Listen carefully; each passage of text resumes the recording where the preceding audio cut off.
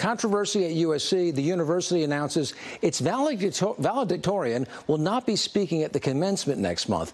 This morning, students are speaking out about the decision.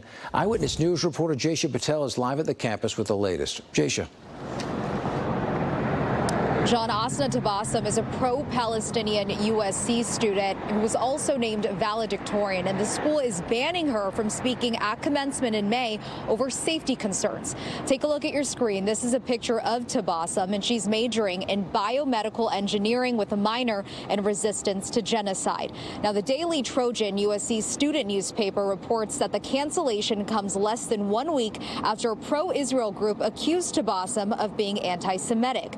Some have raised questions about Tabassum's pro-Palestinian view. She's posted online through a link on her social media, and critics say it calls for the complete abolishment of the state of Israel.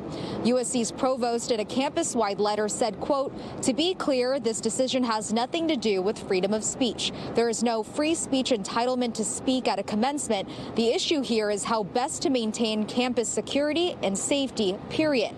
But some students on campus tell us they don't think the university's decision is fair.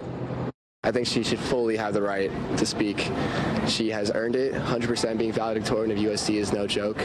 She earned it 100%. Just because she believes something or says something online does not take away her right to free speech. Tabassum released a statement through the Council of American Islamic Relations saying, quote, "I am both shocked by this decision and profoundly disappointed that the university is succumbing to a campaign of hate meant to silence my voice. I am not surprised by those who attempt to propagate hatred. I am surprised that my own university, my home for 4 years, has abandoned me." This is the first time the school has banned a valedictorian from speaking. In University Park, Jaisha Patel, ABC 7 Eyewitness News. Jaisha, thank you very much for that live update.